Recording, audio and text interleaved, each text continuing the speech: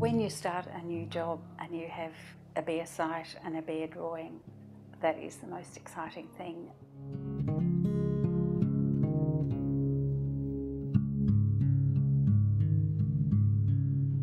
That keeps me going too, in that I always love that process of design, and whilst you do all these other things in practice, I do really love designing and drawing.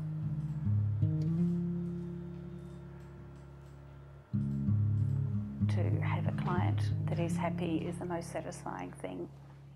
The best projects are when you've got a good client, good architect, a good engineer, a good everything else, that they all work together. Beverley was awarded the 2005 Marion Mahony Griffin Award in recognition of her commitment to the profession of architecture and her promotion of women in architecture. I think many young women take for granted a lot of what they find in the profession now. And I mean, I found it so shocking reading about her experiences with the Petersham TAFE job. A lot of men just won't give you the projects because you're a woman. I kind of worked on it in a way that was wriggling through the back door. I got it by default, nobody caring about it as a project.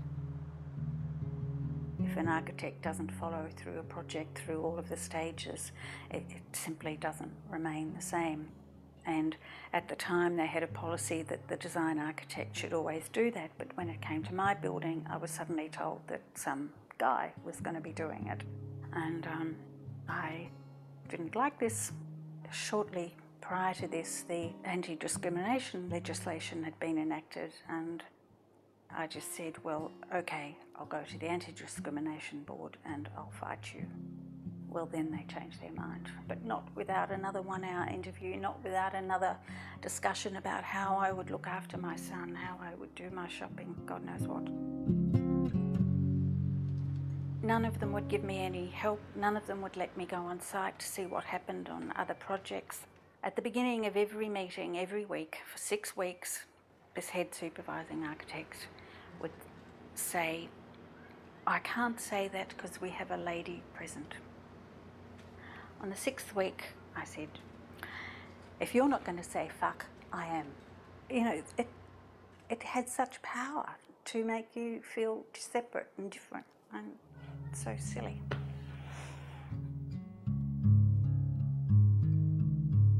I was involved in the women's movement from the early 70s, and I became a member of Women's Liberation in 1970, and so seeing those women and working with them made me realise that women could get together and push to change things. My mother came from a line of women that had always done what they had wanted to do. She was a doctor, and she was one of 13 children. My grandfather, her father, he, of these 13 children, 8 were women, and he educated all of them. So from this grandfather, I think it was instilled into us that we could do anything. There was, whilst it might be a bit hard and you mightn't do things the normal way, as a woman, I always believed I could achieve what I wanted to achieve personally, even though lots of the women beside me at school and so on didn't think that. There were very few jobs in architecture in Melbourne, especially for women, and the women at that time were only being paid half of what the guys were being offered in architectural offices. Sydney had a very buoyant economy and Melbourne didn't.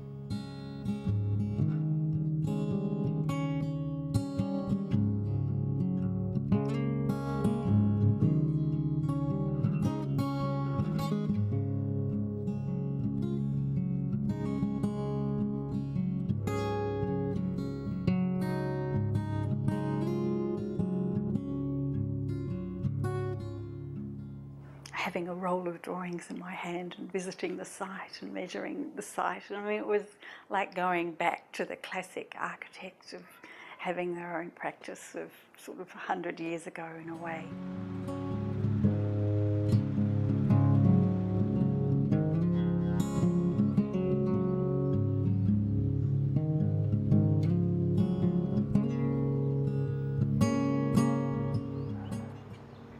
at Bulio is for a woman who comes from that area near Berrima, and I actually think it's the best building I've ever designed.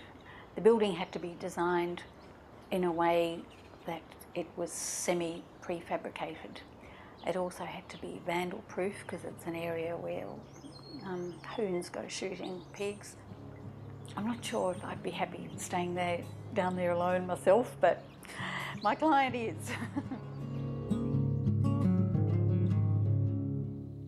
She's a very capable architect. She could devote her life to just doing great architecture, but she's actually chosen to also give herself to doing these other things for the greater good.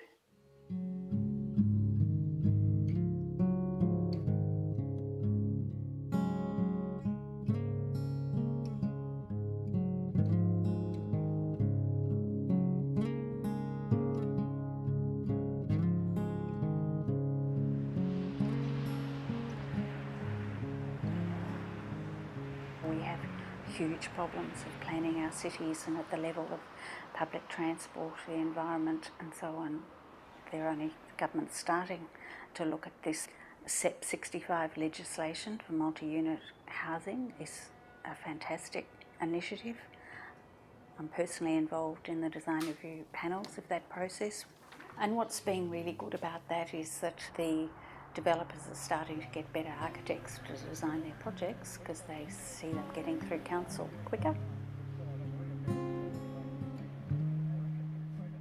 I took part in this program with teaching teachers how to teach kids design last Wednesday.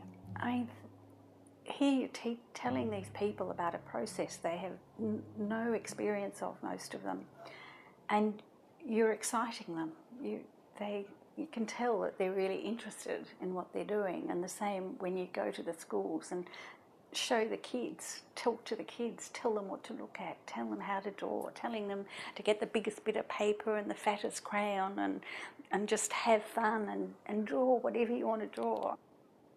I guess when you kind of get outside of the architecture scene to interface with another discipline, and you can get an excitement and an appreciation of design and architecture, and you do see it on that broader level, that's lovely. Beverley's approach has been to get capable women involved, even if they don't have the experience, because once they have the experience, that affects all aspects of their lives.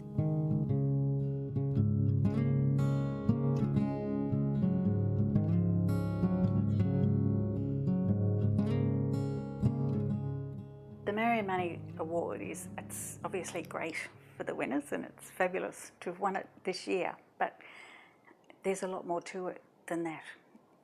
It's creating a cohort of women within the Institute that can understand the problems that women are having.